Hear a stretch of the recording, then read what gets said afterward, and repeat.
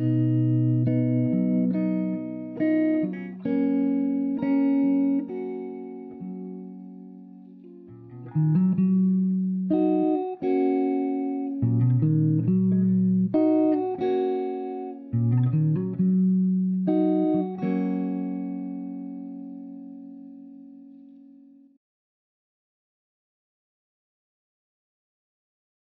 Trueman, I think I'd like to start with you because you didn't get into the summary of your book, but I want to give people a little bit of a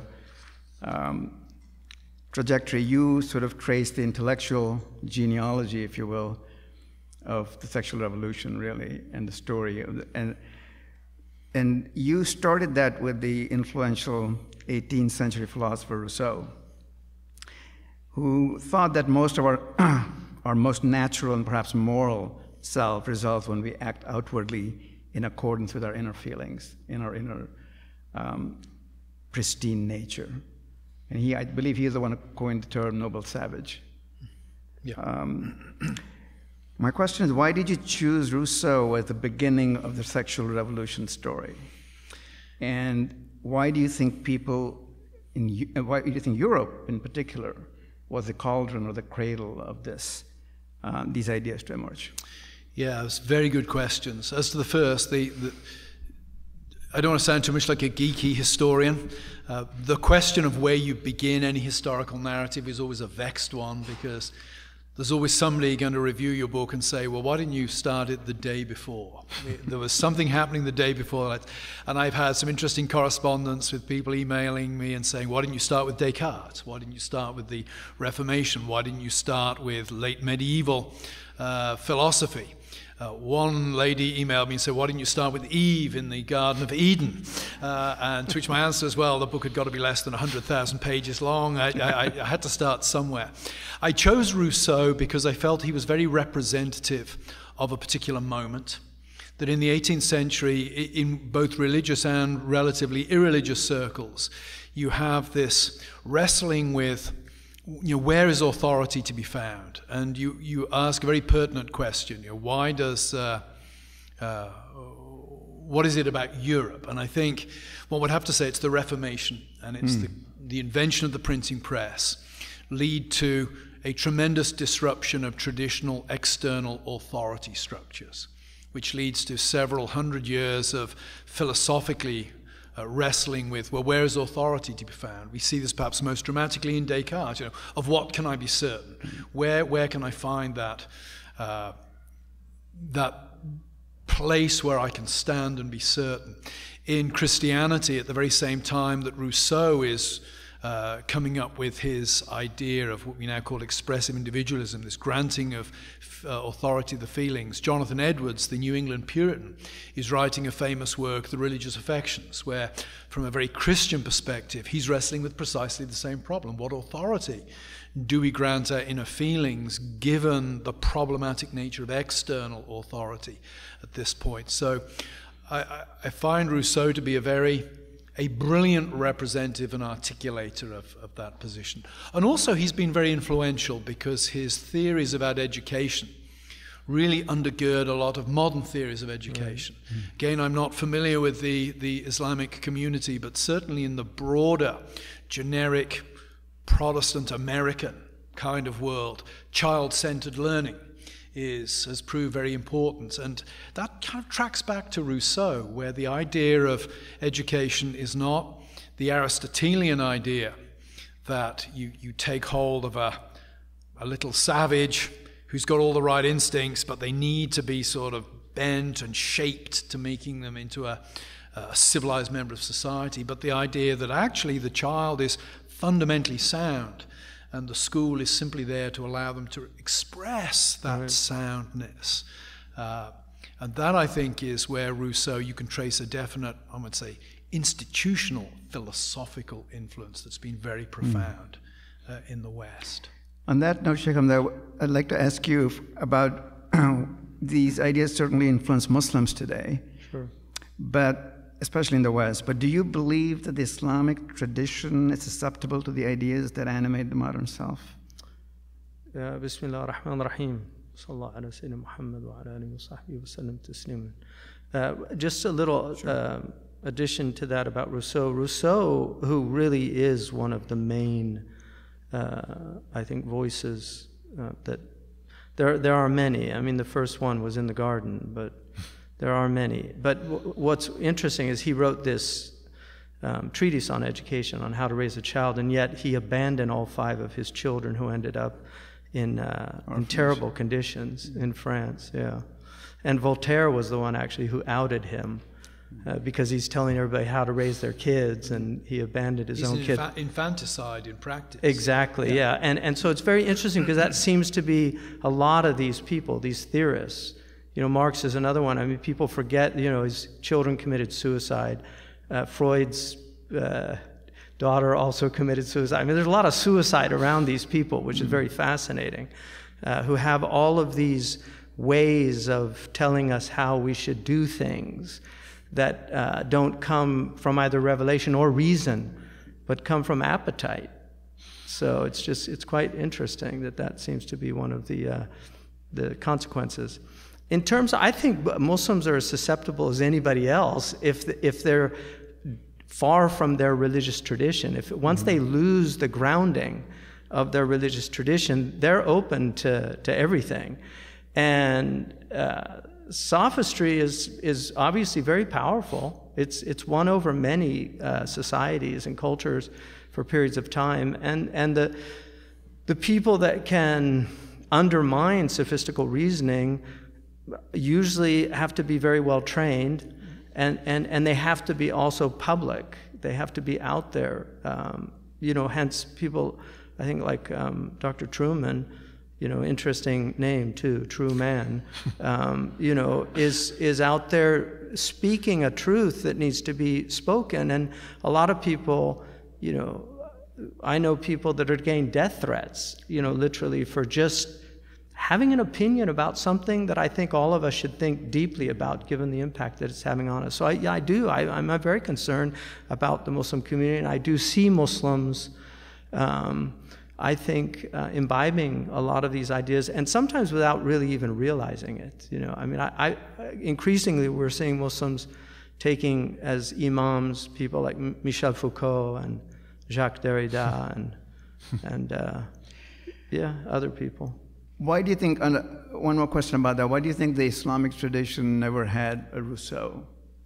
Didn't produce that kind of character? I mean, you were talking about his private life as well, but just I'm curious what you think about that. Why they didn't produce somebody like that? Yeah. I think by the time people like that showed up, the Muslims were pretty ossified. Right, it's the 18th century. Okay. Yeah, so I think, but I also think, to be fair to the Muslims as well, Islam is such a theocentric tradition, and it has survived well into the 21st century, the theocentricity of the Muslims. Yeah. So I think that there were a lot of antibodies to some of these ideas, but they did come in. I mean, there were intellectuals that were reading these ideas. I mean, certainly in the 19th century, you start seeing this, the influence of European thought on some of the scholars like Muhammad Abdu. I mean, Muhammad Abdu identified himself as he wanted to be the Luther of the Islamic community. Yeah. Dr. Trueman, I have one more thing about the Rousseau. Then you also go after that to the Romantics, the Romanticism, the poets. Yeah. You have William Wordsworth and Shelley and William Blake. And then you have you said something which really struck me. You said, while you were talking about these poets, he said, while he would no doubt have retched at the thought, William Wordsworth stands near the head of a path that leads to Hugh Hefner and Kim Kardashian. Yes. Just draw me the through line from Wordsworth to Kardashians. What is that? Yeah. Just walk us through that connection. Yes, a few people took objection to that line, actually, and felt I was really too hard on Wordsworth. And I think in retrospect, I probably was. It was a bit of rhetoric to catch the imagination. But I think there is a connection in that what you get with the Romantics with this emphasis upon the inner self and being able to tune the emotions and give expression outwardly to the emotions, really does tie in ultimately with the idea that the authentic human being is the one who presents outwardly as they feel themselves to be inwardly. Now, the difference between, say, a Hugh Hefner, well, there are numerous differences between a Hugh Hefner and a William Wordsworth. One of them, I think, is that Wordsworth would certainly have regarded human nature as having a moral shape and a structure. So for him, it wasn't simply a case of letting it all hang out. He would have had a definite vision of what a civilized, or maybe civilized is the wrong word, but what a morally attuned person would be. And even Rousseau would have been like that. I mean, I think we all understand that morality and ethics have what one might call an affective or even an aesthetic component, in that, if we walk out of the meeting tonight and we see somebody being mugged on the other side of the street and we don't feel something, we have to Google, is that a good thing or a bad thing? What should I do? I think we'd say that person who has to do that is morally inadequate in some way. That Wordsworth is, and even Rousseau, are correct that morality has to have an affective grounding as well. What happens, I think, is the gap between Wordsworth and Hefner is that notion of any kind of moral structure disappears. So all you end up with are feelings completely detached from any kind of moral teleology or moral structure. And so, and that... But did Rousseau or the poets realize what they were doing or what they were unleashing in a way? Is that what you're saying? I think some romantics, I think, are more radical than others. Shelley is definitely a sexual revolutionary in a way that I don't think Wordsworth is a sexual revolutionary. Right. I think with Wordsworth, I hope I'm not misrepresenting, but I think there's almost a kind of panentheistic view of the world, where the world itself has a kind of divine structure. And conforming myself to that, which happens to correlate precisely with who I should be in the first place, will lead to a moral society. So I don't think the Romantics are consciously trying to, or not all of them, consciously trying to bring about a sexual revolution. Shelley, I think, is different. William Blake is different. But Wordsworth and Coleridge, no. Sheikh Hamza, any thoughts about that, the poets, the Romantics? And Well, I mean, they follow the metaphysical poets. Right. So it's a move into sentiment from some higher order thinking. Right. So, I mean, there's very interesting evolutions that you can see, and literature certainly plays a major role. I mean, by the end of the 19th century, you have the Ars Gratia Artis, which becomes, a motto for one of the major Hollywood studios. MGM. Yeah. With the roaring lion, which is taken out of, the devil is like a roaring lion out of the New Testament. And Oscar Wilde was obviously at the heart of that movement, which was, prior to that, it was art for God's sake. There was a higher purpose to art. And so then it becomes art for art's sake. And once you remove God from art, really art dissipates in any serious way. But I think the idea of moral sentiment, which becomes increasingly important with people like, by the time Adam Smith is writing, I mean, that's how he's looking at it. And they see morality as feelings more than as a habitus of the soul that's acquired over effort. It's that what we don't like is what we don't. What we like is good, and what we don't like is bad. And it becomes subjectivity. That we're looking, morality becomes something that is experienced in the interior of the individual, as opposed to something that has an objective reality that's identifiable. And that's so key, I think, to the transformation that's taking place. I remember around about 2014, I was teaching at a seminary, and I had students asking me, can you give us good arguments against gay marriage? And my answer was, I give you numerous good arguments against gay marriage, but none of them will work, because most of the people who are now pro-gay marriage have not come to that position because of an argument. They've come because they've seen a movie or a sitcom. Their emotions have been transformed and attuned by the products of culture to which they've been exposed. And that's where I think, again, as we look at the rising generation of young people, we need to realize we can't necessarily argue them to hold the same positions, because they've not been argued out of those positions. It's other things in play that have shaped their moral intuitions, for want of a better term. I'd like to, on that point, you just said something else. Early in your book, you talk about the social imaginary. And I'm curious, because most people, as you said, don't read all these thinkers, haven't read the books, and haven't, but they still have imbibed the ideas. So talk about what that imaginary is, and how does those thoughts and those thinkers, those ideas, filter down to everybody in the culture? Yeah, well, the social imaginary is a term used by the Canadian philosopher Charles Taylor to talk about how cultures operate, really. And he's making this point that people don't read Marx, they don't read Nietzsche, they don't read Freud, and they don't have to have read them to actually have intuitions that operate along Marxist, Freudian, Nietzschean kind of lines, because the social imaginary really refers to the way we actually live. We live in ways that shape our instinctive relationship to the world. I mean, I could use a very trivial example. I have a colleague from Grove City here tonight, actually, who teaches in the STEM section of the college, and he will confirm that I'm utterly ignorant about science. But when I leave the room tonight, I'm going to leave through the door at the back. I don't know how atoms work. I don't know I don't know the scientific argument for why doors are good for leaving rooms rather than walls.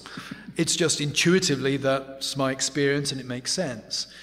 When you transfer that into other realms of human existence, morality, for example, very few of us have read profound tomes on morality that have persuaded us that stealing's wrong.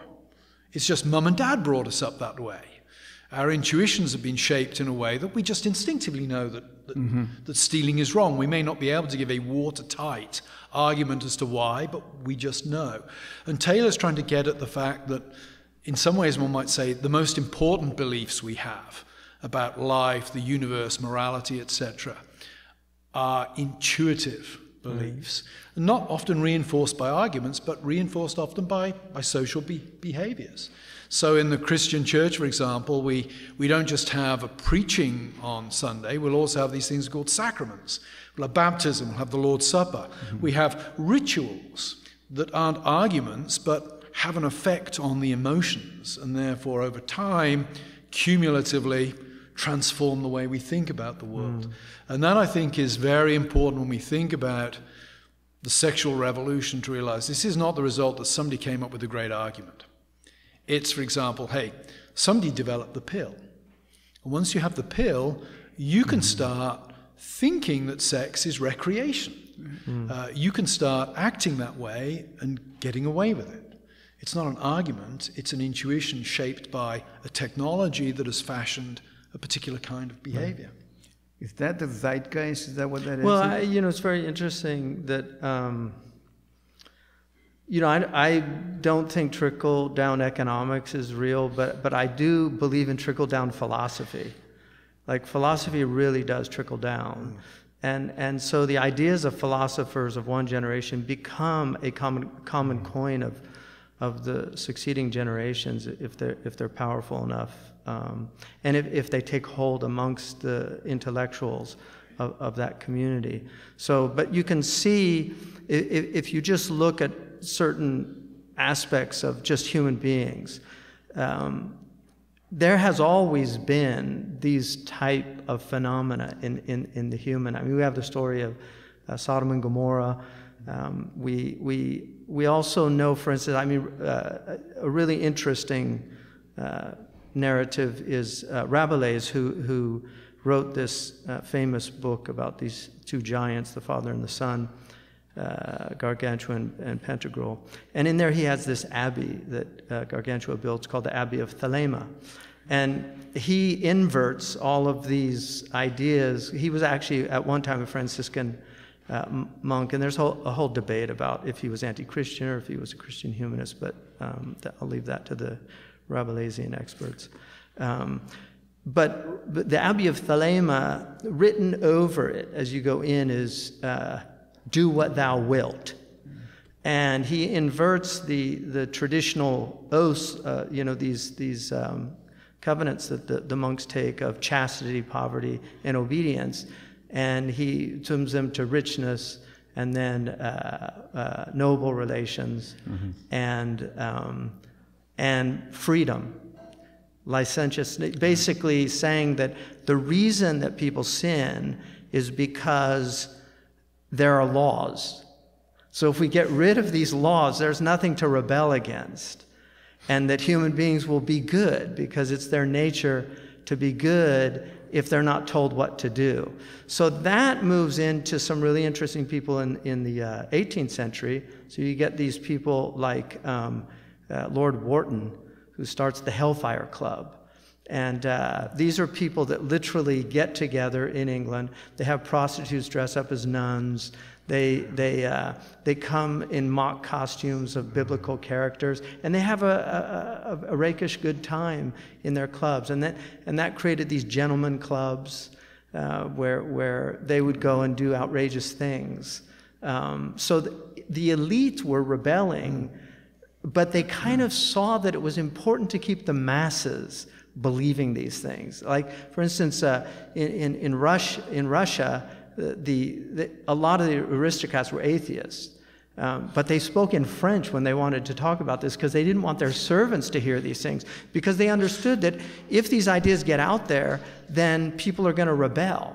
Well, once you kind of get rid of all the aristocracy and then you create these democracies, you don't really need those rules anymore in the same way. You don't need to keep the masses in the same type. And so you have this really interesting movement called Hintonism, which is James Hinton, who was a preacher in London, and he ended up again having as his theme, do what thou wilt. Love and do what thou wilt. And so from him, there's a character, Aleister Crowley, who then revives the Rabelais' Abbey of Thelema. So he was a bisexual and wanted to liberate people from the tyranny of these social constraints because he thought that they should be free. And in fact, he said that the time is coming when people will be free of the tyranny of being a male or a female, where they could actually choose. And he wrote this in 1905. Right. So this has been going on for a while. There's another character, Havelock Ellis, who again wrote a 6-volume work on the psychology of sex. He was a bisexual also, and his wife was an open bisexual, Lise, and actually promoted like open marriage and these things.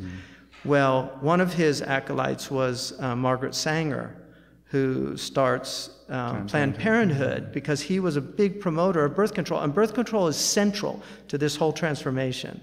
Without birth control, a lot of these things just would not have happened.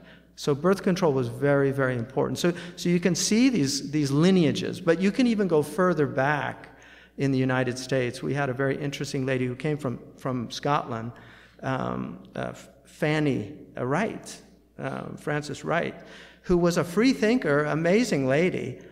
She was an abolitionist. She was a socialist. So she started this commune in Tennessee called Neshoba, where there was free sex, no marriage.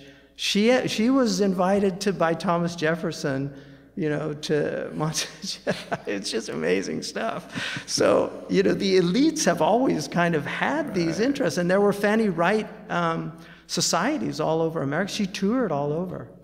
And then you have this very interesting character, Magnus Hirschfeld, who was also a homosexual, heavily influenced by Freud and by Havelock Ellis, very interested in that. But he became a physician, and then he basically coined the term transvestite and wrote a lot about homosexuality. He was homosexual himself and performed the first transgender operation in 1927 and argued, that we need to allow people to be themselves. He was the first person also to make the argument that homosexuality was something you were born with, because he differed with Freud, who believed it was actually usually some unhealthy attachment to the mother, I think, was his failure of the Oedipus complex. Right. So I want to get back to this idea of nature and human nature. And Shikand, I wanted to ask you, this idea that Dr. Trueman just explained about the inner feelings being considered authentic,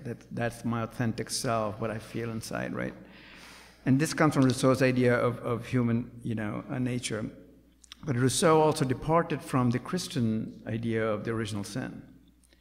He believed that people are born moral, right? And that society corrupts them. It's society's fault, not my fault. But in Islam, the prophetic tradition we have, it teaches that every child is born in conformity with the nature and the idea of the fitrah. So I'd like you to address this notion that, on the face of it, it seems like that aligns with Rousseau's idea of a moral, being, people are born with a moral nature. And yet it's not. So how do we understand the fitrah in terms of the Rousseau and the Christian tradition of the original sin? do you want to comment on that first? I simply affirm that what you're saying is correct about Rousseau. Even in an odd way, I think Nietzsche and Freud are closer to what Christians believe about. Nietzsche and Freud don't believe it's fallen human nature, but in Christianity, while we believe that Adam and Eve are created pristine, the fall corrupts, and that all the progeny of Adam and Eve are corrupted after that, which functionally actually makes Freud and Nietzsche more insightful from my perspective, because they realize human beings as we're now constituted have a dark and destructive tilt and drive. I think for Muslims, you get into debates about natural law. There is a soft natural law. I don't think it's a hard natural law, but there is a soft natural law in our tradition, which recognizes, we have this tradition of husn and qubh, which has three elements. Which is basically the ascetic aspect of ethics, that good deeds are beautiful, bad deeds are ugly, and that the intellect has access to certain elements within that. Like, for instance, the intellect, it's rational to understand that knowledge is good and that ignorance is bad. But in relation to judgment, which relates to punishment and to reward, that's God's domain only. So the dominant opinion amongst the Muslims is that that is the realm of God, and that has to be introduced, and that's where the messengers come, the prophets come, to inform people what's expected and what they will be rewarded and punished for. And so the idea is, if that warner does not come, then they're not held accountable in terms of rewards and punishments. But the fitrah, this idea of the principial nature of the human being, is that human beings are born with an inclination to truth, but there's default settings that they have to deal with. And so there's an inclination, everybody, it's a fallen nature. We don't have the Augustinian original sin concept, right? But we do understand that we're in a fallen state.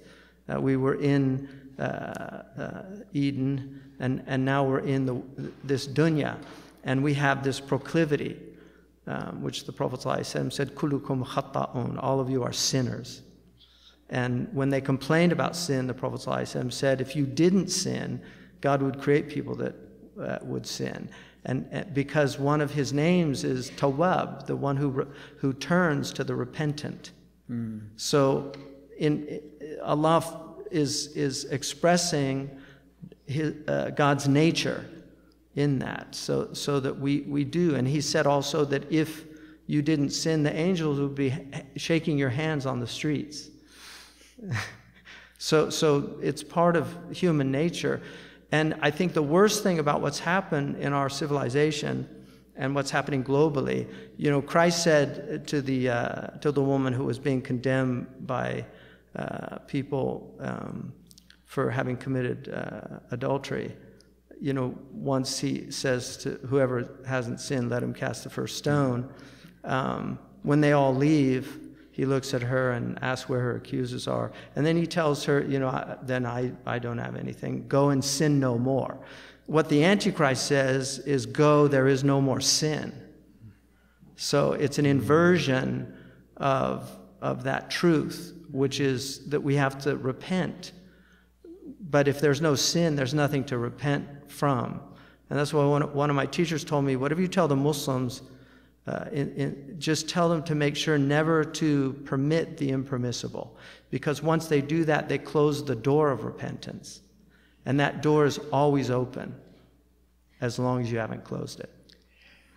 I ask about that because what you just touched upon, it seems the world we're living in right now, the societal trends that are going on, these ideas of the sexual revolution, everything seems to be pulling us away from that principal nature.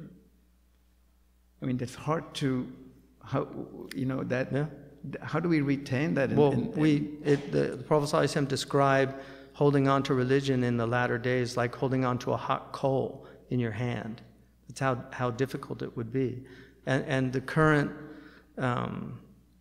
cultural phenomena that we're seeing is so harmful to the young people, to the children. I mean, they're growing up being indoctrinated into things that are just, they're robbing them of their innocence. And we have an obligation as parents to try to keep them in that innocence. They'll come out of the garden of childhood, but we should do as parents our best at keeping them in that garden. But there's something that, a lot of the people that promote certain aspects of what Dr. Trueman talks about in this book, they have this idea of the dominance of innocence. That the reason they have a drag queen hour is because they want to inculturate these young children into the idea that this is normal. Because they believe that if you leave them in a heteronormative culture, and that's the word they use, if you leave them in a culture where heterosexuality is the norm, then they're going to see that as abnormal. So you have to get them as early as possible to break down that barrier so that then they normalize it. The Arabs have a saying, "Zabal ta'ud al-zabala." The stable boy gets used to the stench. So if you can get them early, and this is a Jesuit principle. If we have them before 7, we'll have them on our deathbeds. I mean, getting the children as early as possible is going to ensure that what you're teaching them has a lasting power. Dr. Trueman, I want to get to the current cultural moment, if you will, and really the heart of your book, which is the sexual revolution as it exists now, where people are defining themselves purely by, as you mentioned in your talk earlier, by their sexual desires and what they prefer. And I'm not talking about what the American comedian called the alphabet people, the LGBTQIA plus whatever. In your book, you unpack that a little bit by showing some contradictions within that movement, if you can call it that. Gays and lesbians still believe in a binary, men and women, right? But queer people and transgender people don't accept that. Feminists, don't accept a male transitioning to become a female as a woman. Where do you think this is headed in terms of, do you think it'll actually splinter because of those things, or do you think it'll actually, come apart because of those differences eventually? I think it is splintering before our eyes. If you look at feminism, feminism is hopelessly divided over the issue of transgenderism, the status of men claiming to be women, women claiming to be men, because of the debate over the normativity of female physiology. So where I think it's heading is this. I think that we will ultimately see the triumph of what I call queerdom. That politically this will be pushing towards queerness as the category, which in some ways is an empty category. It's the category that negates all other categories. It's just fluid stuff. Yeah, I mean, I use in the book to illustrate this, I pulled this anecdote from a major feminist book, actually. And it's the story, it's a personal testimony of a woman who's been living with another woman in a lesbian relationship for maybe a decade, and then she finds that her lesbian partner is now convinced that, the partner is convinced that she is a man trapped in a woman's body, so she transitions to being a man. And that leaves the original woman with this real dilemma, and is she now straight because she's sexually attracted to a woman who's become a man? And if she is, then she loses her own identity as a lesbian. On the other hand, if she maintains her identity as a lesbian, she denies the identity of her partner. And at the end of this anecdote, she says, but ultimately I've become very happy in my queer identity, which is kind of anything goes. Yeah, it's the category that denies all categories. So I think politically what we will see is, if things continue on the track they're going down, the T and the Q will ultimately consume all of the others. I mean, it's not a particularly useful piece of information for most of the people in this room, but the number of lesbian bars in the United States now is very small. I think it could be single figures. Now, it's possible that lesbian bars have more or less disappeared because, hey, it's safer for lesbians to go into ordinary bars. Now, that's one possible explanation. A more persuasive explanation is that lesbianism itself is in a kind of crisis because of transgenderism. And if you don't know what a woman is, then you can't really know what a lesbian is. So I think that what we will witness is the triumph of the Q in the end, queerness. And just as an aside, people say the LGBTQIA, the inclusion of the I in that alphabet is entirely mischievous, because intersex is a medical condition.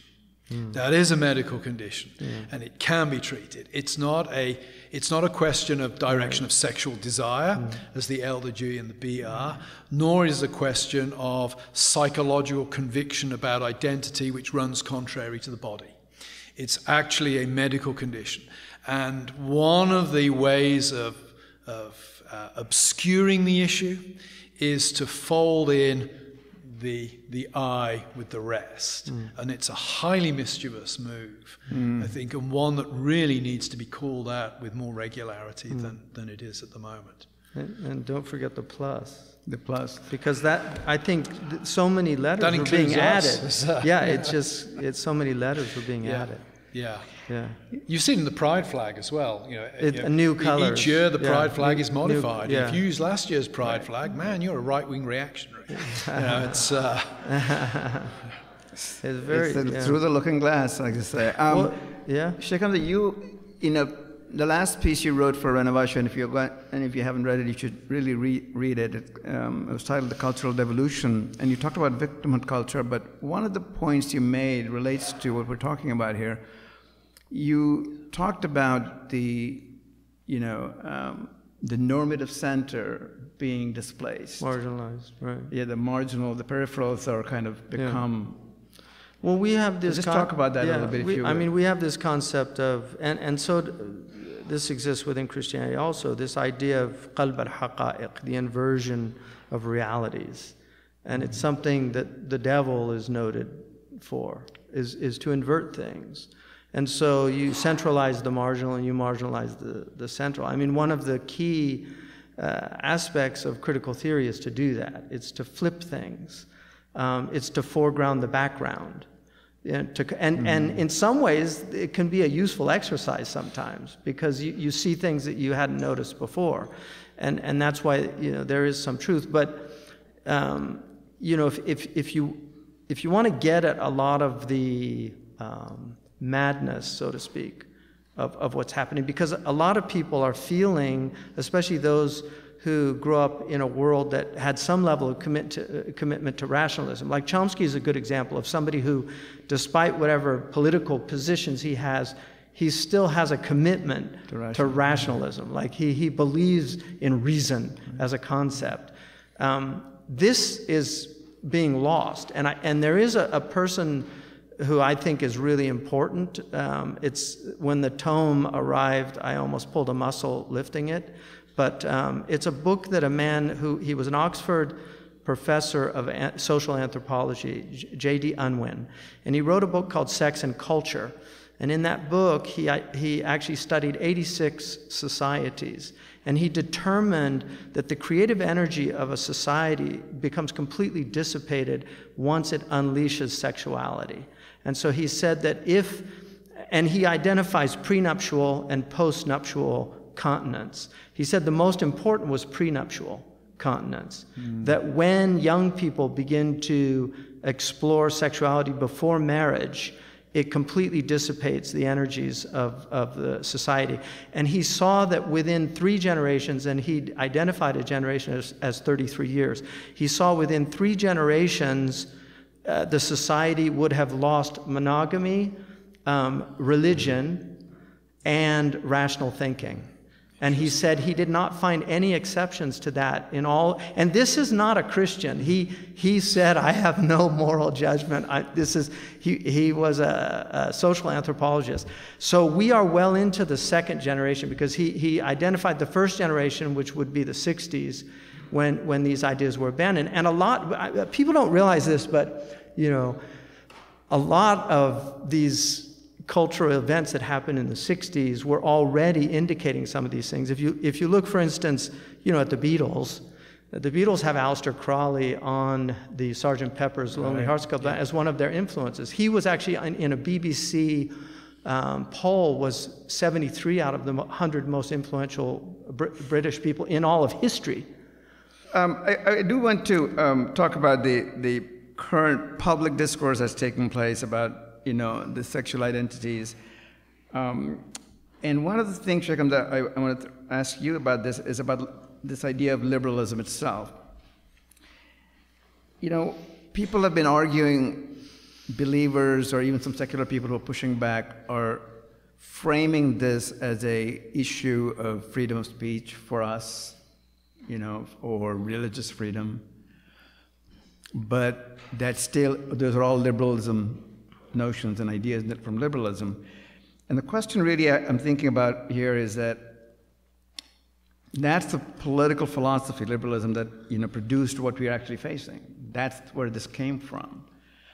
And so the idea that, do you believe that liberal values, and making alliances with secular segments of society who are in agreement with us, is that part of the solution, or is that actually part of the problem?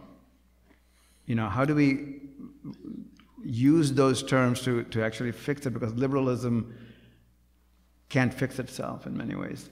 I'm just curious about your thoughts on that. Well, there's an article that was written in 1951, Arlo Kolnoy, who was a very interesting, called The 3 Riders of the Apocalypse. And he actually identified a kind of totalitarianism in 3, fascism, communism. But the 3rd, he said, was the one that nobody saw it coming, which was what he called progressive liberalism. The seeds of it were there. And I mentioned that to very, very esteemed professor from Princeton, and he said, well, they didn't produce, the pogroms and the Nazis and this and that. I said, not yet. Like, we haven't seen where this is going. So I think without a religious tradition, it's very interesting. Benjamin Rush, who was, I think, he's my favorite of all the founding fathers, yeah. But Benjamin Rush said that the system of government that we have is predicated on a religious belief. Mm-hmm. And he said, even if the Americans take Mohammedanism as their code, it would still work. But without it, it won't. And I really think that they understood that you cannot you can have a secular person who is moral, But I would argue that their morality is the remnants of the Christian capital that they're living on, but nonetheless, I do believe there are very moral, secular people. But you can't ground morality in secularism. It will always be positivistic. It will always be simply the arbitrary nature of the law. And once you have that, then you're in the Foucauldian world of just its power that will determine what's right and what's wrong. And right now, the religious people are very powerless, and these materialists are they have their voice now, and there's a little bit of a payback, I think. I think looking back and looking at the repression and oppression throughout history, I think there is a kind of how does it feel? Yeah. It's interesting. Philip Reif, that I deal with in the larger book, Freudian sociologist, but makes a point somewhere that Western society at the moment is in a unique position in that it's faced with having to justify itself on the basis of itself. And he observes that's never been successfully done in history. Typically, societies have always looked beyond themselves to something transcendent in order to organize, or some sacred order in order to organize their social order. And I think that kind of summarizes what you've just said, Sheikh Hamza. And also, I think one of the symptoms of this is that, and I say this to students in class, that you'll see less and less confidence in democratic process, and more of the big questions in society being determined by either executive order or by Supreme Court. That's the idea of a common consensus that one can achieve among the people disappears, and everything defaults to the kind of Foucaultian power plays. Right. How many seats can we get on the Supreme Court? Will our man in the White House sign an executive order? Right. So I think we see all the signs around us of a democratic process. It's not irredeemable.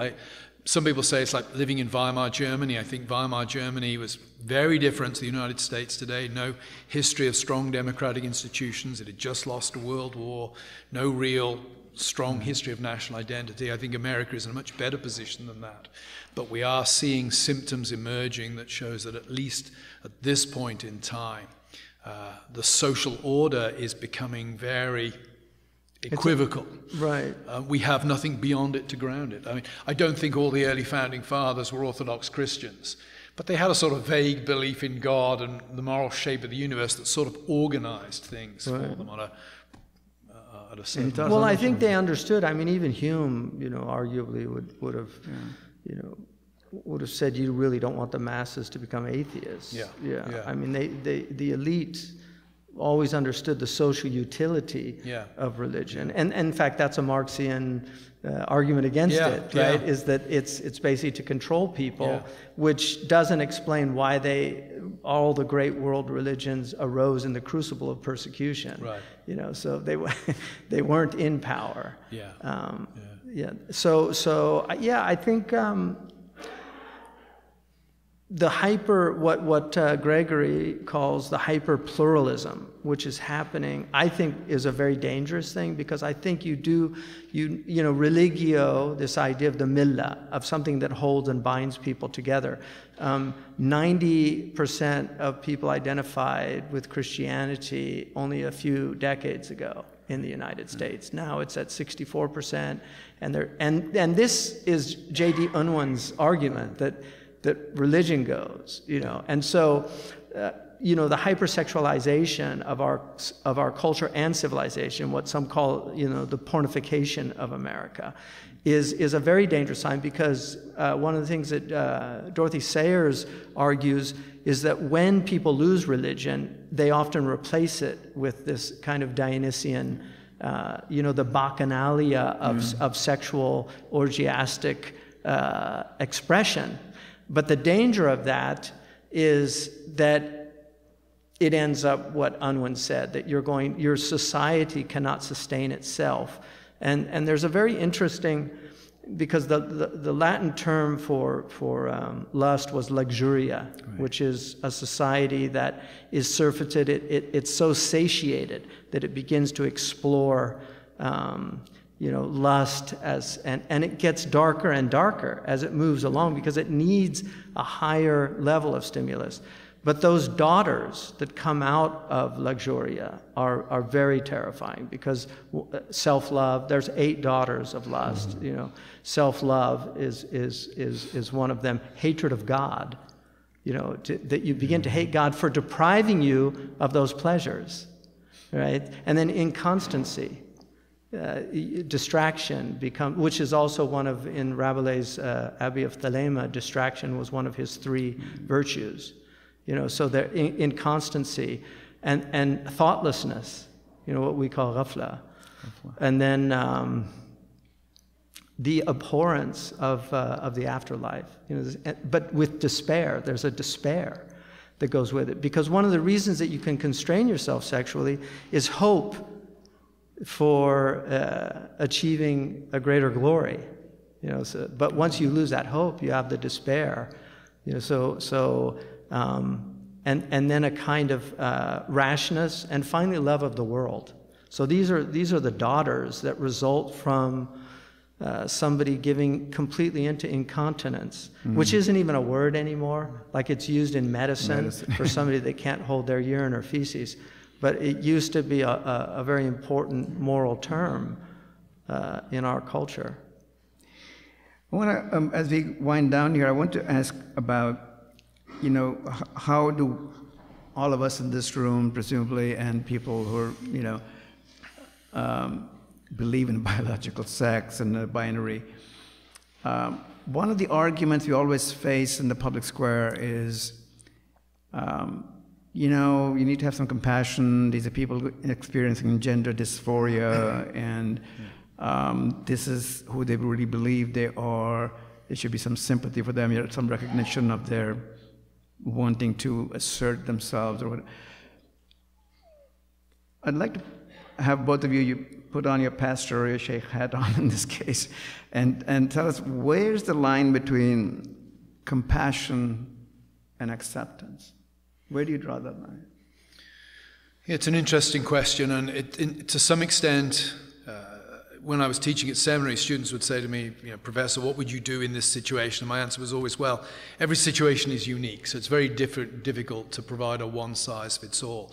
But I think in a Christian context, if I was faced with a young man, as I have been, struggling with, say, gender dysphoria, first thing I would want to do strategically, pastorally, is get him to tell me how it started, why he thinks that way, how does it present itself. I'd want, first of all, him to know that I cared for him as a person. Secondly, I think I would want to, and again, make this general point, I don't think any decent human being desires to see somebody struggling with gender dysphoria or same-sex attraction suffering. I mean, it's not that the solutions we propose are designed to hurt these people. We actually want to best help them. And so, for example, on gender dysphoria, I would say the evidence seems to suggest that physical transitioning does not solve the problem. Suicide rates are catastrophic for people who've transitioned, the same as they are for people who haven't transitioned, which would suggest to me that the solution is not biological transitioning, it's something else. So all of those to preface that, I say we need to care for the individual, and we need to also press on that individual that whatever we do relative to them arises out of that love for them. Now, as a Christian, what am I going to do? I'm going to point them to the Lord Jesus Christ. I'm going to have confidence that God can transform, that the Holy Spirit can work in the lives of an individual and transform. That isn't always the case. We all struggle with things as Christians that, we can spend a lifetime struggling with them, and maybe God does not take them away from us. But I do want to press the person towards the supernatural. I don't think that my own view of homosexuality, transgenderism, etc., these are not purely physiological or psychological issues. They're spiritual issues as well, and therefore I'd want to bring some sort of spiritual care to bear. And for me, that would involve, You need to be in church on a Sunday. You need to hear God's word preached. You need to be, particularly with the transgender issue, I think a lot of it is to do with a desire to belong, a desire to be loved and affirmed. You need to be part of a community. A church should be providing that kind of hospitable community for people. Sheikh Hamza, any thoughts on that? Yeah, I think that a lot of, I mean, certainly with young people, what's happening with the children, to me, is just, it's abusive, and it's just wrong, and I think more people need to speak out against it. I don't think children should be put on puberty blockers, not even FDA approved as drugs for that, which is amazing that nobody seems to really. I mean, when you think about that, there isn't a single state in the United States, of all 50 states, where an under 18-year-old can get a tattoo, because that would be regarded as too traumatic a change of the body. And yet we can have these transgender treatments for kids under 18.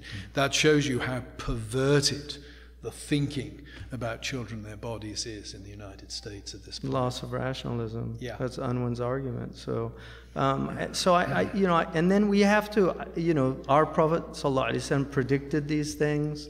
So we were told that towards the latter days you would see much more of these things. So this is something that we have to be aware of, that these are the tribulations of the latter days. I think there are things that we don't fully understand. We have a lot of estrogen mimickers in the world today with plastics. We also have millions of women, if not hundreds of millions, on estrogen pills and progesterone. So they've got these hormones flowing in their body that are not normal to the physiology of their body. Many of them get pregnant during this time. We don't know what that's doing to the developing fetus. I mean, there's so many things that we don't fully understand. Aristotle in the Nicomachean Ethics mentions that pederasty was one of the reasons, early childhood trauma was one of the reasons. I mean, he doesn't use that word childhood trauma, but he says children that were molested often end up having those proclivities when they get older. So this isn't something new. He also mentions in the Politics that one of the Greek city-states promoted homosexuality as a form of birth control. And I think the globalists who really feel that we're way overpopulated, I think a lot of them are promoting these things because they want to see less people born. That's why they promote abortion, birth control pills, all of these things. So, but to answer the question, I think it's a case-by-case basis. I don't think there's any one answer, but I totally concur with Dr. Trueman that the supernatural, we cannot. There's a hadith of our Prophet ﷺ that says, "La takilni ila nafsi tarfat ayn." Do not leave me to my soul for even the blink of an eye.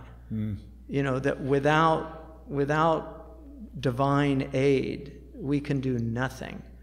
And the poet said, إذا لم يكن على الله للعبد ناصرا فأكثر ما يجني عليه اجتهاده. That if God's aid is not helping the servant of God, then the thing that most harms him is his own efforts. And so people, and when I was going to school in Southern California, there was this group, they were called Victory Outreach, and they had drug addicts that cold turkey by discovering, their Christianity, cold turkey, and really gave it up overnight. And we know that's true with many Muslims. We've seen that in certain communities where if they really embrace in a deep way faith, these things everything is something to overcome. We definitely have to have compassion for people because these are grave tribulations, and we're living in a very unnatural world, I think, hence Through the Looking Glass. I mean, he wrote that book to show us what a world would look. He was a logician. He was a teacher of logic, mathematical logic. So he wanted to show what a world would look like without reason. And so in that way, we really have gone through the looking glass. Because Humpty Dumpty has the argument with Alice about words. And she said, it can't mean that. And Humpty Dumpty says, it can mean whatever I say it means. It's who's going to be master. That's the real decision, right? So, I mean, Humpty Dumpty, but he eventually fell off the wall. And all the king's horses and all the king's men couldn't put him back together again. And that's what's going to happen to our society. All the king's horses and all the king's men won't be able to put it back together again if that world becomes the world that we all share.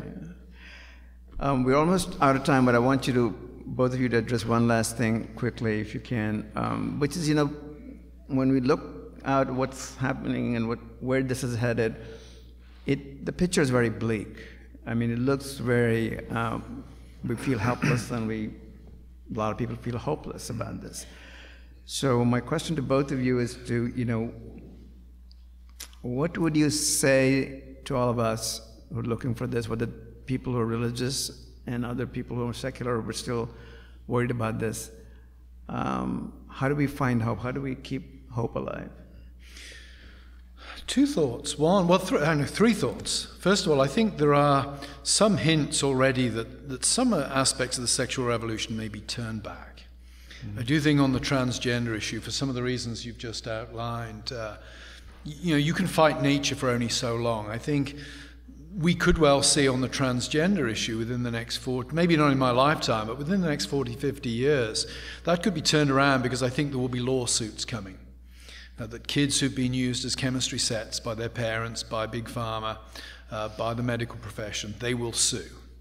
The 14-year-old who's been, we don't allow 14-year-olds to make intelligent decisions about what to have for dinner. How on earth can we allow them to make an intelligent decision about whether they want children in 20, 30 years' time? They will sue. And this is America, and when big lawsuits start coming down, things will change. Secondly, I think we can have hope at a local level. None of us here probably can have much of an impact on the whole of culture, but where we can have an impact is on the people we know, on our neighborhoods, in our communities, with our own children. And I think we need to be good stewards of what we have. If identity is grounded in strong community, then we should be strong communities, and there's no reason why we shouldn't be strong communities, whatever the government does. In fact, history would suggest that when governments come after certain groups, those groups become stronger communities. The LGBTQ movement is a good example of that. So, and again, I don't know much about Islam, but one of the things I think Judaism, Islam, and Christianity have in common is an emphasis on hospitality, of which I was a recipient in Turkey all those years ago. I think hospitality is huge for building communities, for shaping the way people think. I don't remember much about the lectures I went to at college, but I do remember the professors who opened their houses to me. And I think we can all have a huge impact, and we can pass on hope by being strong communities. Thirdly, and this is where Christianity and Islam will diverge at this point, where do I find hope? I'd have to say the promise to the church. The promise is to the church, the gates of hell will not prevail. We know who wins in the end. Jesus wins in the end. So as a Christian, I look to the promise to the church at the end of that. But I think there are two of those 3 points we should be able to agree on. No, thanks for that. Go ahead, Sheikh. Well, we believe Jesus wins in the end, too. So we don't have a problem with that.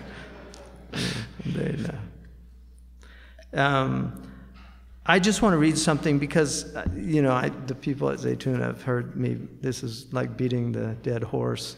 But I genuinely believe that liberal education is one of the most important antidotes to a lot of this madness. And I just want to read from Dr. Trueman's book here. He says, take, for example, education. Traditional notions of education assumed that students were raw material in need of training, which would shape them into adult members of society by imparting skills and knowledge necessary for fitting into the larger social framework that is the adult world. This vision was not simply technical. Liberal arts education also saw the teaching of the great classics of culture, literature, art, music, philosophy, as shaping the student's understanding of what it means to be human. To be educated was to be transformed by exposure to a range of ideas, whether one agreed with them or not. Once society accepts the basic Rousseau-style premise that culture is what makes us inauthentic by perverting the voice of nature, and then refracts this through the critical lenses provided by Nietzsche, Marx, Freud, and the new left of Reich and Marcuse, this traditional notion of education must be abandoned.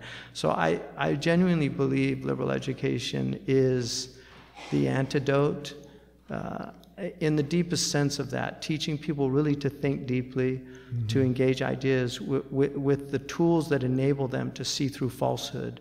I was once asked to contribute to a book of all these different religious prayers and to put your favorite prayer of your prophet and so the prayer that I chose was Allahumma arini al-haqqa haqqa warzuqni ittiba'a wa arini al-batila batila warzuqni ijtinaba. Our prophet said, "Oh God, show me the truth as truth and let me follow it. And show me falsehood as falsehood and let me avoid it."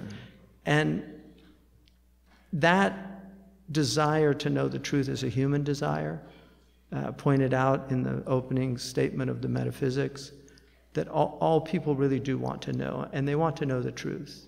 And the truth shall set thee free. So we have to promote truth. We believe in truth. We're people of truth. And as long as truth is in the world, there's hope.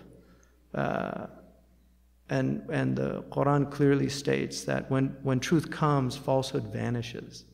إِذَا جَاءَ الْحَقِّ زَهَقَ الْبَاطِلُ إِنَّ الْبَاطِلَ كَانَ زَهُوقًا. So we need more truth. It's a great place to end. Please join me in thanking both of our speakers tonight.